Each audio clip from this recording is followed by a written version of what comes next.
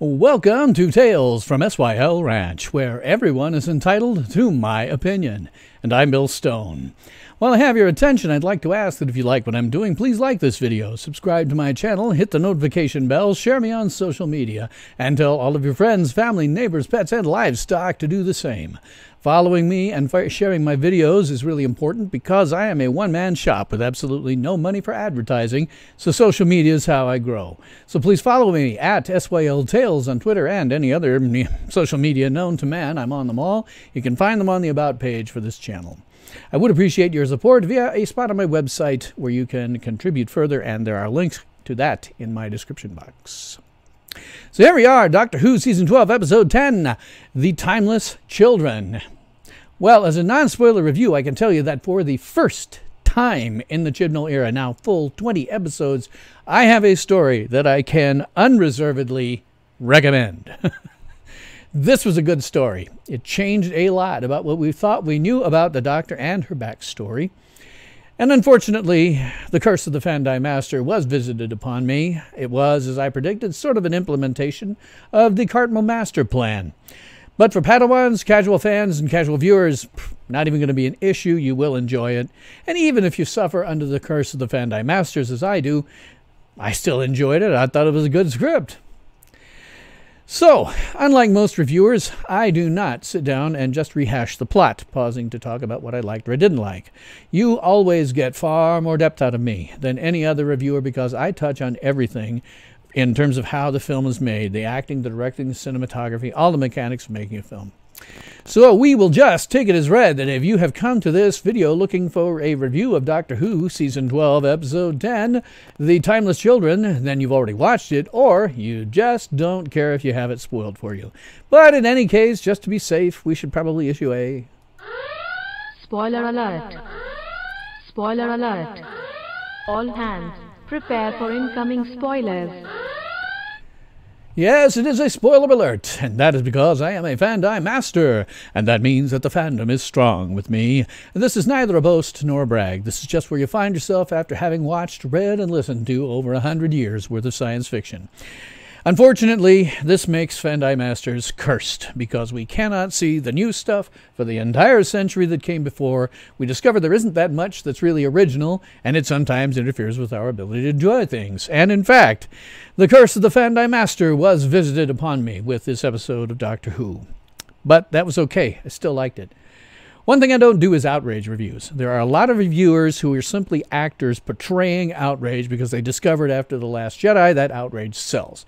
They hate everything as a knee-jerk reflex because that's what the viewers want to see, is people hating things. But this causes a weird feedback loop between fans and popular reviewers, and ultimately it turns out that nobody can like anything no matter how good it is. So I don't do outrage. If I like something, I'll tell you why in detail. If I don't like it, I'll tell you why in detail. But I do not do outrage because, unlike all the other reviewers, I am the adult in the room. So I always like to start out saying something good about something. And damn, there was the good things to say about this. I have a lot of great moments here for the first time in the Chibnall era, and I'm rather surprised about it, and at the same time very, very happy. I was getting very tired of nothing but cringe moments. To begin with, of course, the Master, he is a lot of fun. He's always a lot of fun. Doctor Who always manages to find excellent actors and actresses to play the Master. And I do enjoy him. Don't get me wrong. I really get a kick out of him. I'm going to talk about his acting in a little bit. But while I do enjoy him, I do sort of miss when the Doctor and the Master were more exchanging wits. They were battling each other's wits rather than the Master just being outright lunatic all the time. For my money, the original Master, Roger Delgado, who played the Master against Pertwee's third Doctor, will always be my favorite. But again, that is not to say that I dislike Sacha Dhawan as the Master. I love him very much. Another great moment is learning that, of course, that the Doctor is from an alternate dimension or an alternate universe. We don't know which. We don't know more about that. There are still pieces of that puzzle to be unraveled. That is one of the great things, the really great things that this episode does, is it sets up any number of different mysterious things about the Doctor that they could go off into a direction to check on, to find out, to any number of things. It's really, really good that way. She was found by an ancient Gallifreyan space explorer from the time before the Time Lords, and displaces the Doctor, get this now, at least 1 billion years in Gallifrey's past, prior to when Rassilon and Omega created the technology that gave Gallifrey time travel and created the Society of the Time Lords. So keep that in mind. 1 billion years ago. 1 billion years. And we know it's been 1 billion years because in David Tennant's last episode, The End of Time, Rassilon explicitly stated, and I quote, "1 billion years of Time Lord history riding on our backs." The Doctor goes back now more than 1 billion years. Now, human beings' ancestors have been around for about 6 million years, meaning that when proto-humans were picking up ants and grubs, Gallifrey had rudimentary interstellar space travel for at least 994 million years.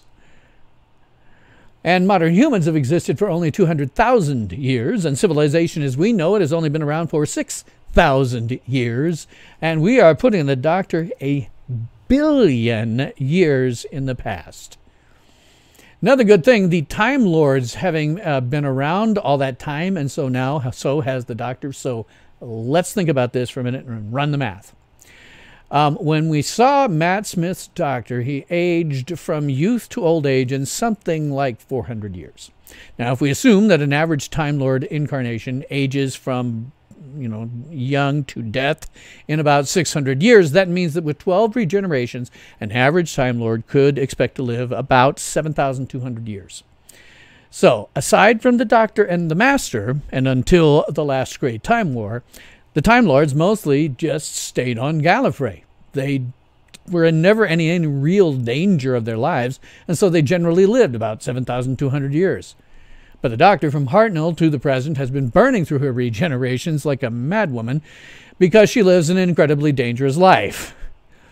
But if the Doctor has existed since the dawn of Time Lord history, and assuming that she didn't always live 2,700 years per lifetime, then this still leaves something on the order of 130,000 incarnations of the Doctor. 130,000 with no upper limit. She is, in fact, actually immortal, except under some special circumstances, which basically are disintegrating her, completely destroying her body. But in terms of that, otherwise, the Doctor is immortal. She will never die. And assuming that Doctor Who is around for another 50 years, I'm sure that producers who are going to be on the 100th anniversary of the Doctor are going to be very, very happy that they don't have to worry about this whole regeneration thing ever again. Now, certainly, many versions of the Doctor have probably lived a full 12 regenerations on Gallifrey. But in order for her not to know about it, the Time Lords must have been completely wiping her mind every 12 regenerations. That means that they have wiped the Doctor's mind about 10,800 times. The Peter Capaldi Doctor was the only one to not have his memory erased after 12. Now, we know that it's possible to give a new regeneration cycle to a Time Lord because that's exactly what was offered to the Master in the show's 20th anniversary episode, The Five Doctors. And that means that the Time Lords didn't give the Doctor a new regeneration cycle at the end of Matt Smith's incarnation. He always had the ability to regenerate past 12. They must, in fact, have given him basically a lot of regeneration energy in order to destroy all of the forces that were coming on at the time. They were basically counting on the Doctor, assuming that he was getting a new regeneration cycle, when in fact all they were doing was jiggering around. All of this actually fits with a number of things that we've seen previously in Doctor Who.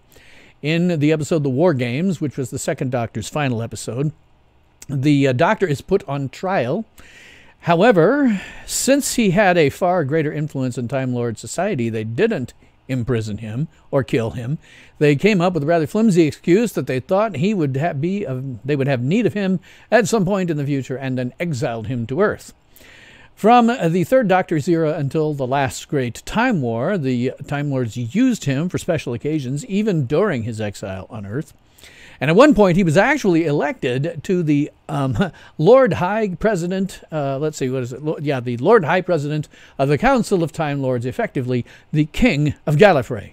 And they even let him keep the title for a long time after he ran off with the TARDIS, and this was about the Fifth Doctor.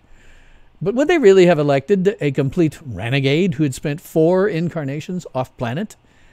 And then during the Fourth Doctor's era, something very, very interesting happened. In the episode, The Brain of Morbius, we saw a number of incarnations of what looked like the Doctor very briefly on screen. The production staff at the time of that episode, they decided that these had been previous incarnations of the Doctor before Hartnell, because during that episode, at that time in production, the 12 regeneration limit hadn't been placed on the Doctor yet. So from that episode until today, till yesterday, literally till yesterday, fans have always tried to rationalize who all these various people are. Well, we now know. The answer is simple. They were around, they were previous to the Doctor's current incarnations. They are one of the approximately 130,000 of her running around right now. In fact, as her various incarnations are flashing through the Doctor's mind in this episode, when she pulls herself out of the Matrix, we actually see a couple of these guys. So, for those of you who make fan films, you no longer need to worry about putting your fan film anywhere into continuity. It can be any one of the approximately 130,000 Doctors running around over the course of 1 billion years. 1 billion years. That is a really long time. Anyway, the next time the Doctor was put on trial during the 6th Doctor's era, the prosecutor was some nebulous incarnation of the Doctor who called himself the Valeyard. And the Doctor would constantly make fun of his name. I got a kick out of the best one, I thought, was when he said, "Oh, the graveyard," you know. Anyway, who the Valeyard was very nebulous. It was stated that he existed somewhere, he came somewhere from the Doctor's 12th and final incarnations, whatever the hell that meant at the time, and everybody's been trying to rationalize it ever since. But now, deems damn near anything is what it means, because we've got 130,000 versions of the Doctor running around. It also means that the Doctor wasn't always necessarily a good guy, and with 130,000 incarnations, that isn't very surprising, to be honest. Now, one has to wonder, knowing the show's history as I do, maybe, what if the Master isn't one of her 130,000 incarnations? Because, in fact, if actor Roger Delgado, who played the Master during the Third Doctor's era, hadn't unexpectedly died, there was a story arc planned for that Doctor that would have revealed that the Master was sort of the dark side of the Doctor, and they were going to merge together at the very end of that arc. And this story, you could still do that story. And all of this stuff is very, very, very good. It is, as I mentioned, an implementation of the Cartmel Master Plan, and in some ways it's even more epic than what Cartmel had intended, and it leaves a lot of possibilities for future stories and arcs, and I hope that Chibnall and future producers have the brains to go and explore them. This really opens up a whole bunch of stuff. And now, since we've had this arc implemented, I'm going to go ahead and talk about the Cartmel Master Plan that I have previously said go and read if you want to hear about it. But here is what, because the Cartmel Master Plan will now never be implemented, maybe a piece of it, but it'll never be implemented, so we can talk about it now. Here is what the Cartmel Master Plan was. That was a name coined by fans. It wasn't the name used internally with production. Internally, they just thought of this as sort of a general direction. They didn't have a real arc necessarily planned out for it. But it was going to be an explicit attempt, to restore some of the mystery of the Doctor and the Time Lords after years of overexposure and overfamiliarity, which, until today, that is where we stood with the Doctor, in fact. And it was going to be an arc or something for the 7th Doctor, and would have been implemented had that series not been canceled. And in fact, if you're listening really closely, there are some occasional hints dropped about this, but not many. So, the story was going to be of early Time Lord history. Now, this is what we've been told before, and none of things that happened in this episode contradicted this. The story is that two Time Lords, Rassilon and Omega, did a technobabble thing that gave the Time Lords the energy necessary to do time travel. But in the process of doing this technobabble thing, Omega was thought killed. In fact, he was pushed into some kind of alternate universe, and we saw him then in this universe in Classics Who's 10th anniversary episode, The Three Doctors. And then we also saw Omega again in the 5th Doctor episode, Arc of Infinity. Now, that's the story that we'd been told and we'd seen, but under the Cardinal Master Plan, it would have been discovered that there weren't two Time Lords involved, but rather three. Rassilon, Omega, and a shadowy figure called the Other. Now, one guess as to whom the Other would have been. This would have been explored. This actually was explored later in various non-canonical novels and other media. I've never read them, so I don't know how that works out. But I suggest, frankly, that you look at the wiki link to the Cardinal Master Plan that's in my description box, and you will be able to see the names of those various novels, and you can go and read them, or there's some audio dramas, too. If you want to listen to them, you can. But as far as I know, nothing in this episode would make it impossible for the Doctor to be known as the Other while working with Rassilon and Omega. They could still implement that if they wanted to. Now, I have to mention, surprise to me, this does in fact create something of an arc for this season. I'm going to have to sit and I'm going to have to reevaluate just a little bit, about half of the series. There's 6 episodes. It's not, in my opinion, a very well executed arc in the way that prior showrunners have done it. But it is at least an arc, which is something that I've been searching for this whole time. It leaves a lot of room for further season-long arcs that can then lead up to a Doctor-long arc that would culminate when the Doctor regenerates, as we've seen in prior Doctors. This is the way that modern Doctor Who has worked with other showrunners, and I certainly, Chris, if you're watching, I certainly suggest that you keep going with this, go even further.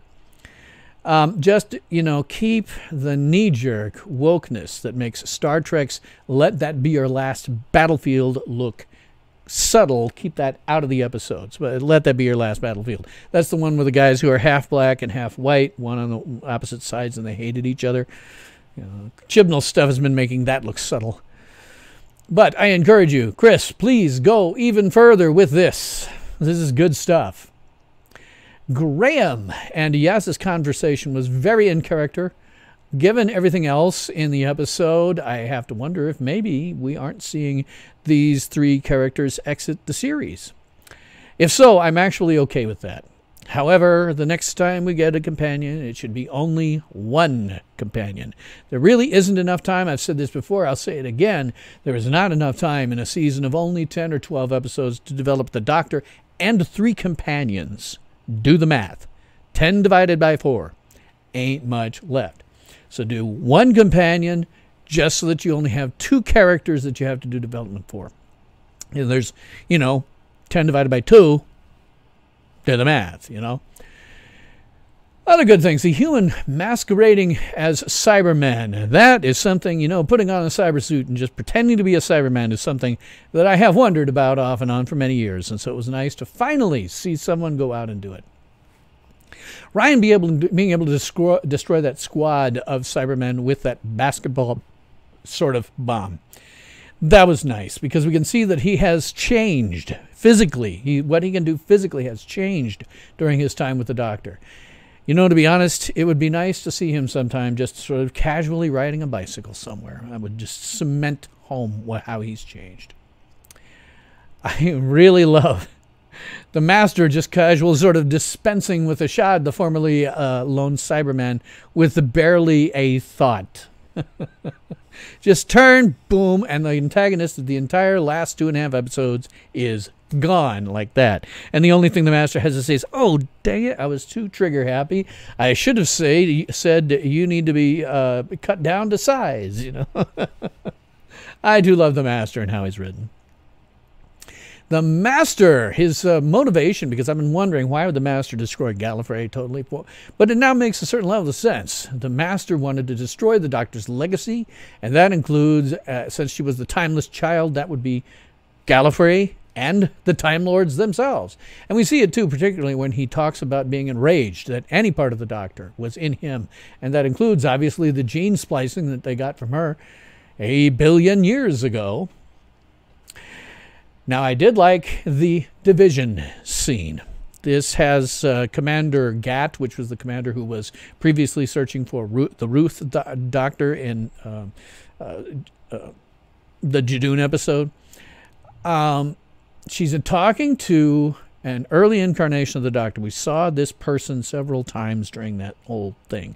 And she's talking to a previous incarnation of the Doctor prior to the Ruth Doctor. Now, this may be an early iteration of what was seen in the classic Who, called the Celestial Intervention Agency. Yes, the CIA. You know, the Time Lords just sat and they did their thing. They only watched. They never touched. But they did have the Celestial Intervention Agency for times when they wanted to covertly get things done. And in fact, the CIA was the ones who sparked in canon the last great time war with the Daleks by sending the Fourth Doctor back in time to either destroy the Daleks or change their development as they were being created. That's what caused the Time War. It's an episode called Genesis of the Daleks. It is one of the best of the Fourth Doctor era. It's the Fourth Doctor and Sarah Jane. I can't go too much wrong with them. So, they were also mentioned in other episodes. So, if the Doctor initially was an agent of the CIA, it would explain why Ruth Doctor and things that happened in that Children Fugitive of the Jadoon episode. When we get to some of the things like, God, you know, the idea of regenerating Cybermen? That is actually kind of terrifying, you know, because unless you actually disintegrate the Cybermen, it is an army that will keep coming forever. They kill them and come back, kill them and come back. You can only do it 12 times, but come on, man. You know, it's pretty damn good. And then the Master, when he says, for Gallifrey, for the Time Lords, for the end of the universe itself. That was a nice callback to Tennant's last episode, The End of Time, when Rassilon said, for victory, for Gallifrey, for victory, for the end of time itself. Although ending the universe would seem to make ambitions the Master has kind of pointless, because he wants to be ruler of the universe, not destroy it. Now, I do have cringe moments, always have cringe moments, even if they're small. I have a few, they're generally small. One of them is Sharmus's tent being any kind of barrier for the Cybermen. That seems kind of silly. The Cybermen know they're in there. Just burn down the tent. Landing the ship, the Cybermen's ship, on top of the ruins of buildings is a bad idea. You're going to cause damage to your own ship in the process. It would have been better just to hover above the Citadel rather than damage the ship by crushing down onto its ruins. The Cybermen appear to have gone to the Imperial Stormtrooper Marksmanship Academy about a dozen times. They should have killed Graham, Ryan, Yaz, and all the other humans. Also, it was a darn good thing that none of their bombs and weapons killed Graham and Yaz, because they had a lot of them. The Master, being both a homicidal maniac and who is bent on universal domination and a suicidal person, seems difficult to reconcile. He has this big plan, but doesn't care if it's cut short by him being killed. I don't know, it's kind of weird. The companions conveniently finding the Doctor at the Matrix, despite the fact that they hiked for miles and had nothing but rubble to sift through, is kind of convenient. How does everyone get on and off the war carrier to and from the Citadel? The Cybermen seem to transmat. That's their name, by the way, for in Doctor Who when you're doing, beaming around someplace, transmatting. They seem to transmat everywhere. In any case, they plopped the ship down on top of the former tower, which is now rubble. You just wonder how they, you do that. It's not like you're going to, crush down to accidentally where you can have doors meeting doors. Just Doesn't make any sense. Landing that thing on top of the Citadel was just dumb. The Borg carrier blowing into a million pieces, but not impacting anyone's ability to get off of it or accidentally destroying the Matrix is convenient. We all know, of course, the Master isn't dead, but man, this one's kind of a doozy. I mean, how is he going to come back from being at ground zero for an explosion that destroyed all life on Gallifrey? They just won't say. But, you know, we're going to look at it and go, how did he get back from that? That's a tough one to come back from. So now, there is a TARDIS on Earth that looks, whose chameleon circuit, which worked perfectly, made it look like a house. Isn't the fact that a house just appeared in a vacant lot sort of going to be noticed? I mean, who owns the vacant lot? By the way, it's too bad that Chibnall got rid of Unit, because guarding this house for the rest of its existence would be their sort of thing to do. Also, how did the Judoon transmat into the TARDIS? Only one occasion that I can think of is anybody transmatted, and the Judoon are not that bright. So. By the way, this Judoon cold case unit is looking at a really cold case because they're still looking for the Doctor from when she was Ruth. And in that Doctor's timeline, that could be anywhere probably a billion years in the past. And I'm unclear why the Judoon sent the Doctor to prison. Usually they just find someone guilty and then disintegrate them. So, but those are my very few cringe moments. I really, really like this episode otherwise. So, the writer, Chris Chibnall. I always talk about the writing first, because if you ain't got no script, you ain't got nothing to shoot. So the good and bad, ultimately, dramatically, lies with the writer. Well, until this episode, Chris Chibnall had produced scripts that at best rose to the level of mediocre. But with this episode, Chris Chibnall nails it. It is science fiction, it's time travel, it's monsters, it's history that touches all of Doctor Who, classic and modern. Frankly, the entire season should have been building up to this, the whole thing. There are now more potential story arcs than I can count. All Chibnall has to do is choose one of them and make it into what modern Who has always done very well, which is one-and-done episodes with a classic 4-act dramatic structure that makes the audience walk away from any given episode feeling good. Only have one companion so that there is time to develop both the Doctor and her companion in terms of character development. Now, in each one-and-done episode, information about a season-long arc is sort of dolloped out a little at a time. The episodes are one and done. You can watch them and not have to worry about missing something. But if you are watching, you will see pieces of the puzzle getting dropped into each of these one-and-done episodes, such that the Doctor becomes slowly aware that something's going on and is going to happen. Then in the season finale, most of the threads from the one-and-done episodes are all pulled together, tied into a mostly very satisfying bow. And it is only mostly neat. It's not all of the little threads, because you're going to leave a few threads hanging. Because finally, when that particular Doctor, when their entire tenure is over, you take these leftover threads, pull them together into a 2 or 3 part season finale with that Doctor, and all of the loose ends for that Doctor pull into a very nice, satisfying bow. And the fans go away and the viewers go away going, wow, that was very cool. Now, you might say that Chibnall did this with the season, and he sort of did, just not very well. There were 6 episodes that contributed to the arc and 4 that didn't. And they should have all contributed to the arc, at least in some small way. The point is to keep the viewer guessing throughout the entire season, build up the tension. So when the climax is finally reached at the very end of the season, the viewer is just blown away at that point. Now, this season, there were too much SJW wokeness that made Star Trek's Let That Be Your Last Battlefield look subtle. If you need to, Chris, listen to me carefully, eject all of that, give us just good, wibbly-wobbly, timey-wimey science fiction, and we will all be happy. Even the casual viewer will be very, very happy. So we get down into some of the performances, the acting. How did that get there? Okay.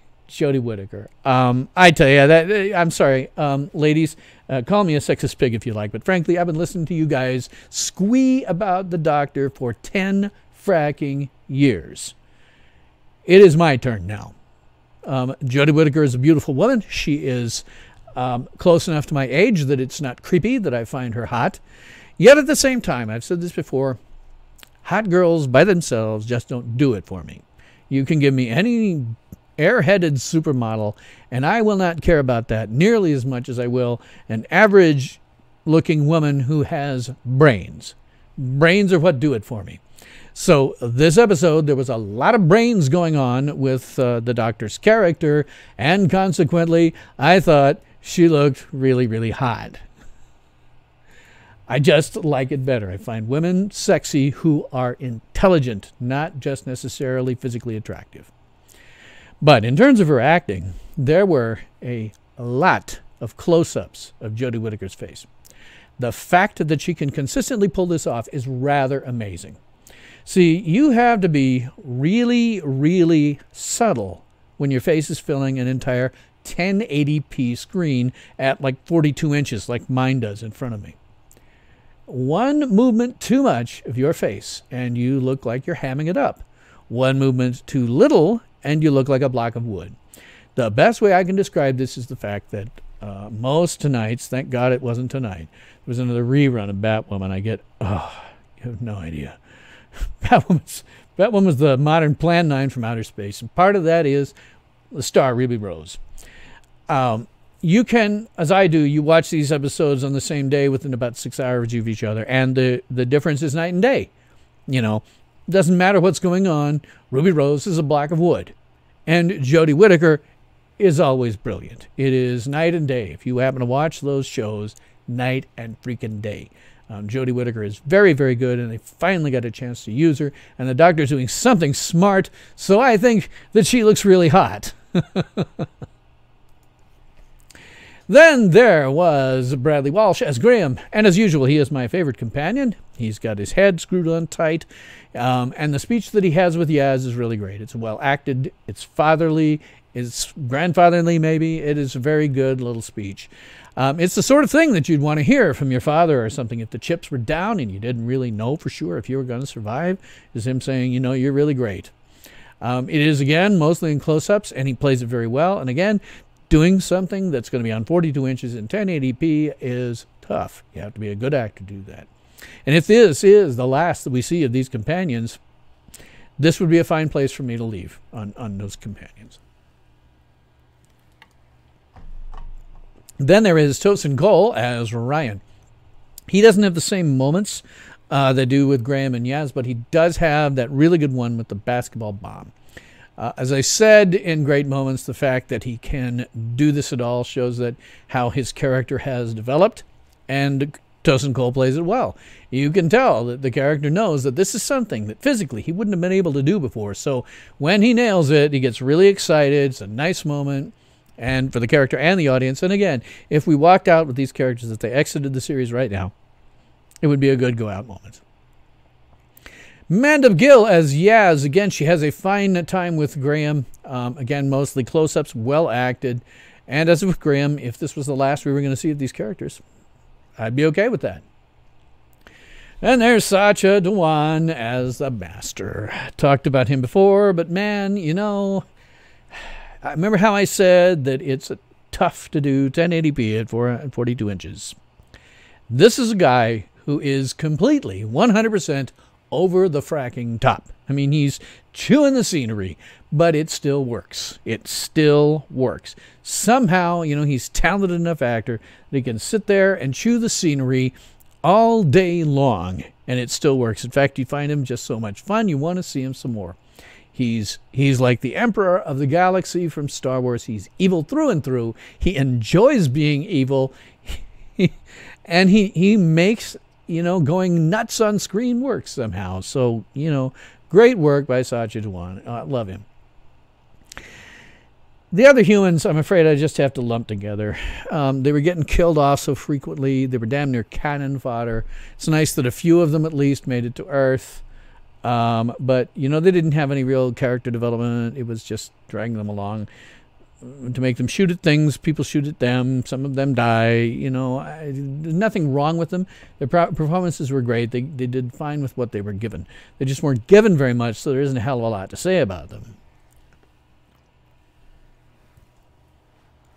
So, let me see if I can get the name right here. Ian McElhenney as Ko Sharmus. Liked him a lot. He was not a major character. He didn't have a ton to do here. But what he did do was very good because, of course, he started out last episode as sort of being this last sentinel left behind to see if anybody else showed up. And then, then people showed up, and it turns out he's actually been a soldier. He knows how to defend things. He knows how to go about killing people. And, of course, he makes the ultimate sacrifice at the end that saves the Doctor's life and, apparently anyway, kills all the Cybermen and the Master. I liked how he played this. It was like he was, when we first saw him, he's like old and just, worn out and didn't care anymore. And then all of a sudden, he got his mojo back. I thought he played that really, really well. It's very nice. Patrick O'Kane as Ashad, the formerly lone Cyberman, didn't have as much here to do. He was, mostly expositional, walking around. I did like when he was looking for, Yaz and Graham and the other humans inside of the Cybermen outfits. Obviously didn't do it very well because he didn't figure out they were there. But, his looking there and sniffing and all that, I thought that was nice. But again, here's a bad guy who gets, just taken out like almost as an afterthought. He's like, oh, really? Well, then in that case, you're done. We've been messing with him for an episode and a half. You're done. Actually 2.5 episodes, really. You're done. The director on this was Jamie Magnus Stone. He directed the last episode as well. My biggest criticism of the last episode was the shaky cam. There was too much of it, and you couldn't follow the action. Well, there isn't that much shaky cam here. There is a lot of stuff that's done on handheld cameras, but for some reason, none of it's so shaky that when you put it on my 42-inch, you can't follow the action. It was perfectly fine. And there's nothing that any of this that really jumped out at me as being extraordinary direction, but it was certainly effective and it did what you were supposed to do. And again, there were a lot of close-ups of the Doctor, and the fact that that works, testimony to Jodie Whittaker's acting. Very good. Cinematographer is the same one as last week, Sam Hazeman. Okay, now my regular viewers are going to hear this again. But I do it because I just did reach 200 viewers, and I keep hoping that I'm going to 200 subscribers, however, and I hope I keep getting more, and they may not have heard this. So, in a film or TV show, the director's job is to say, I want to get these shots. The cinematographer's job is to say, I can get you those shots. But sometimes they will talk to each other and canoe a little bit, and the cinematographer might say, if we did something that's a little bit different, I can get these shots and they'll be a little bit more dramatic. And the director will think about it and go, yeah, it doesn't sound like a bad idea. And so by having this collaboration, they'll make the whole thing better. Now, I have no idea if that was going on here. There is no way to tell unless you're extremely familiar with the people's work, which I'm not, or unless you're sitting on the set and you know what's happening, which I wasn't. But whatever's going on here, well, they got the shots. They were lit well. Everything worked fine. The cinematography is good. There is no production designer listed, neither in the credits nor in IMDb. That's impossible. You can't have a TV show or a film without a production designer. That's stupid. There are a lot of people in the art department, including Lauren Harper and Daniel Kennedy, who are listed as set designers. So when I'm talking a lot of the times about production design, we're talking about set design and things like that. So we're just going to blame that on these guys. Much of the sets, the war carrier, the Ko Sharman's tent, the practical exteriors, they were pretty much the same as the last episode. Again, my only problem is with Ko Sharman's tent being effective in somehow slowing the Cybermen down. But again, that's a script thing and not a design problem. It looked fine inside otherwise. It was amusing that the action around Ko Sharman's tent and that general vicinity, that area, looks to be a gravel quarry. I'm sure that this is a callback to the fact, an intentional one, that a large number of classic Doctor Who episodes, when they'd shot on location, an alien planet, they would shoot in a gravel quarry because it was what they could afford. So they're doing this callback. I like it. Thank you. You know. Music as always by Segun Akinola. Okay, I have to assume that new music cues were scored for this episode. However, as is always the case so far with Akinola, the music works. There's nothing wrong with it. I can always tell when something's wrong, but it's forgettable. I don't dislike it, but it doesn't stick in my head the way that Murray Gold's music did for 10 years. And I've talked about this before, but again, you know, assuming that I'm going to have new viewers, I'm going to talk about it again. A lot of people process information by having an internal dialogue. That is, they have words that are constantly moving through their head at all times, and what they choose to say is essentially an edited down version of those words. Now, my own inner dialogue operates both in English and in French because I became fluent in that language at a very early age. Now, I also have an inner dialogue that consists of music. It is almost exclusively orchestral film music because it's influenced by my 400 collection of film scores. A lot of people, you know, they get into music in their head and they just stuck there. They can't get rid of it. But mine is constantly running, and I can, at almost any time, alter it to be some other track if I want to. Essentially, my head's kind of like an inner iPod. Now, the issue with Akinola's music is that my inner soundtrack finds it forgettable. Murray Gold's is part of the collection, and I have never listened. I don't think I've ever listened to Murray Gold's music on a soundtrack collection. It's just that his music in Doctor Who was so memorable that my inner soundtrack, my inner iPod grabbed it and continues to play it whenever I want it. This is an indication to me that this is very, very good music. The fact that my inner iPod just says, oh, I heard it once, I'm going to keep that music. But having a generally unmemorable music like Akinola's is probably a sign that it just fits the action rather than being particularly brilliant. So again, I have no objections about the music. It all fits the action. It's just not memorable. So, sorry, Segun. You know, I'm not sure what to say about that. It may just be your style. I don't know. But my inner iPod is not grabbing your music the way that it did with Murray Gold's. So, special effects supervisor is Sheila Wicken. She is the effects supervisor for the entire season. However, as always, the real work is done by a small army, and it's impossible to attribute any one effect to any one person. And with modern CGI, one really only notices the effects when they're bad. And there was certainly nothing bad here. It's all looked realistic and appropriate. I did like the explosion of the war carrier a lot in terms of just the effect. I mean, sure, in real life, the flaming debris would have fallen right down on top of the Doctor and her friends, killing them all. But still, it was a very nice explosion. And there were certainly more green screens here than you'd probably imagine. And the fact that you have no idea where they had it means it was executed very well. Costume design was by Ray Holman, who has done the costume design for the entire season. And again, my longtime viewers are probably going to get sick of this, but I have to say it again for new viewers because I'm starting to get some. Costumes should always tell you something about the person wearing them. So, for example, if you caught me on the street, I'd be wearing a t-shirt and jeans. Today's t-shirt was a Superman t-shirt with a big red S on my chest, and I had jeans. And that would tell you something about me as a person. I'm kind of a geeky guy who would wear a Superman t-shirt out in public. What I'm wearing now, and different people will, you know, decide to wear different things. It will tell you something about who they are depending on what they decide to wear.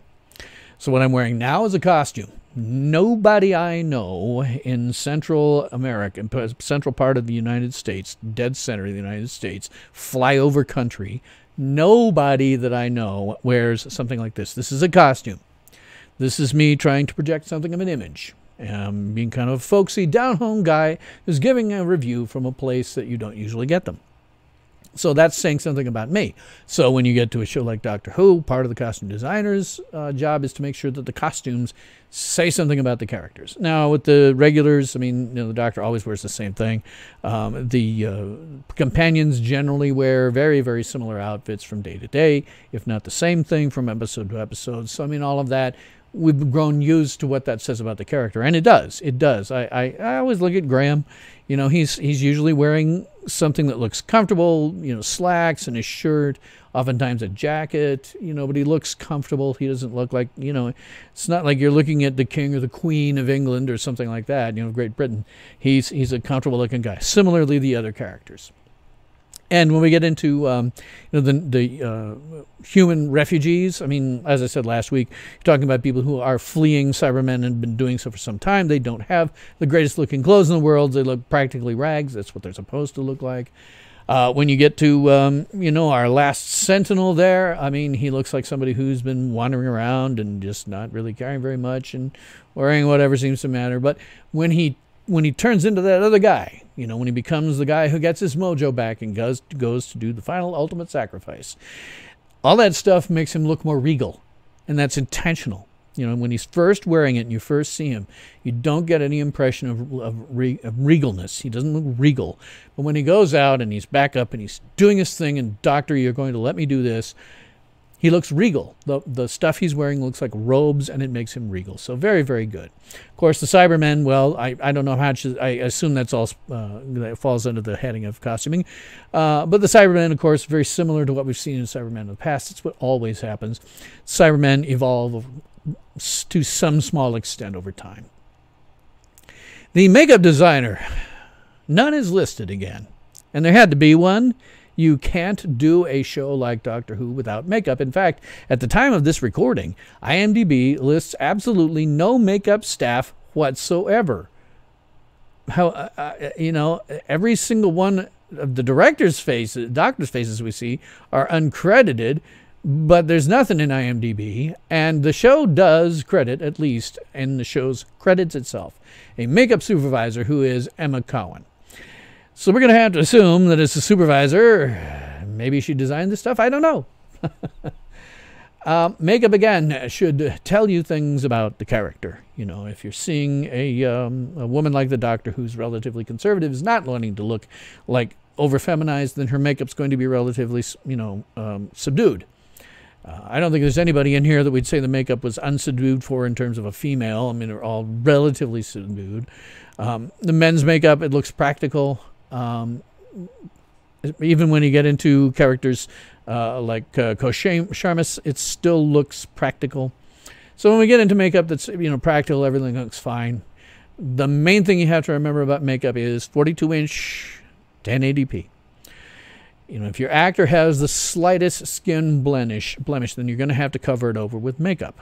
I mean, me personally, right, sitting here doing these reviews, I have gotten away without wearing makeup in 1080p, and the potential for my face to be on a 42-inch monitor, I never watch it that way, but potentially, I've gotten away without doing it just because of the very, very carefully way I've done my lighting.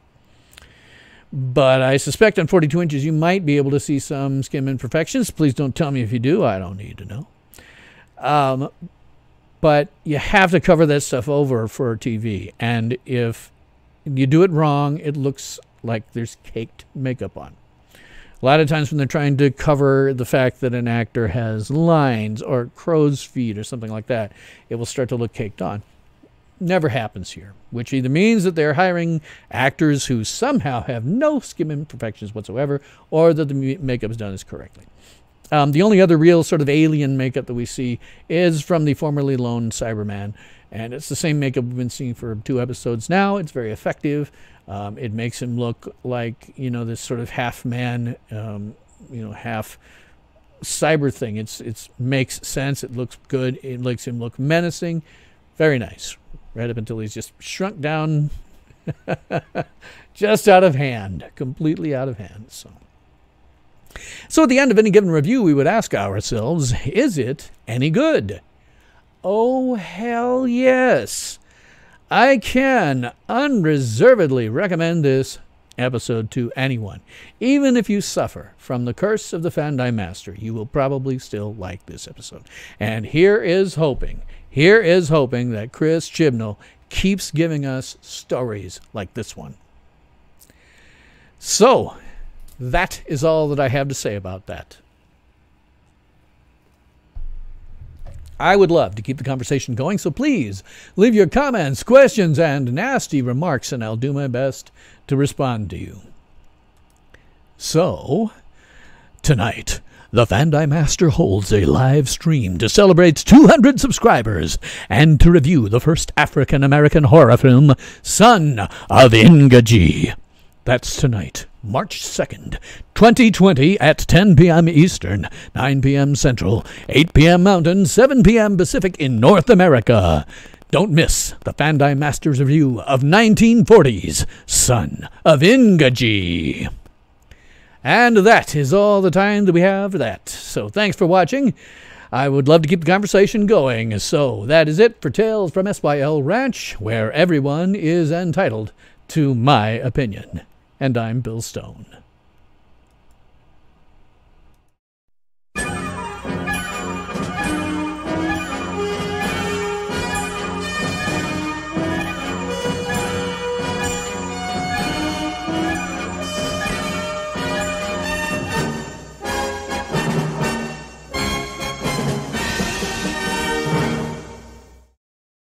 Ultimate power in this world has always been one simple thing: the control of minds.